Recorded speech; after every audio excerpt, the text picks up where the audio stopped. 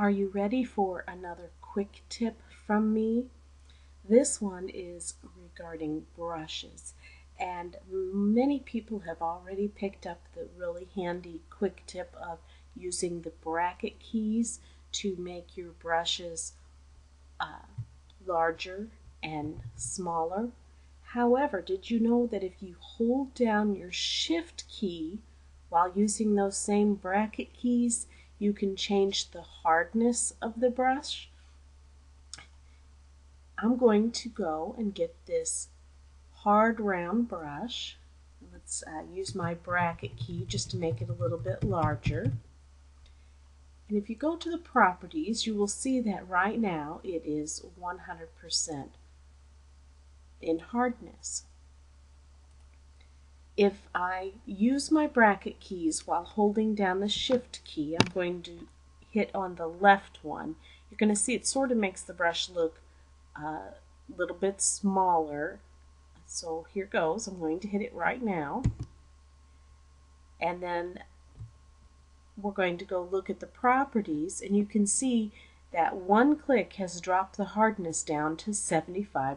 I'm going to go back out here again, click that left bracket key again. It kind of made it look a little smaller, but that's only because of you can think of the softness of the brush as related to feathering, and that might make that look a little bit more, make a little bit more sense. Now the hardness is at 50%. And if I click it one more time while holding down the shift key, you can see it's at 25%. And then if you hold it down one more time and click it, you can see the hardness as at 0%. It's as soft as it will get. And so let's review this. Here's a really soft brush, and you can see how it kind of feathers out. The brush has gotten a little bit smaller, but it's still the same size because around the circumference is this invisible feathering. So this time I'm going to hold down my shift key and click the right bracket, and from what we've learned, we know that it is now at 25%. And if I click that right bracket again, we know it's at 50%. And if we click that right bracket one more time, we know it's at 100% hardness.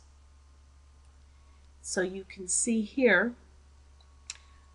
here's 0% hardness, 25, 50. This must be 75%. Let me try it one more time.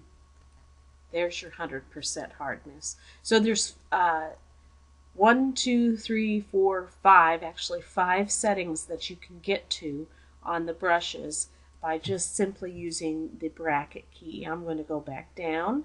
We know this is 75%. This is 50,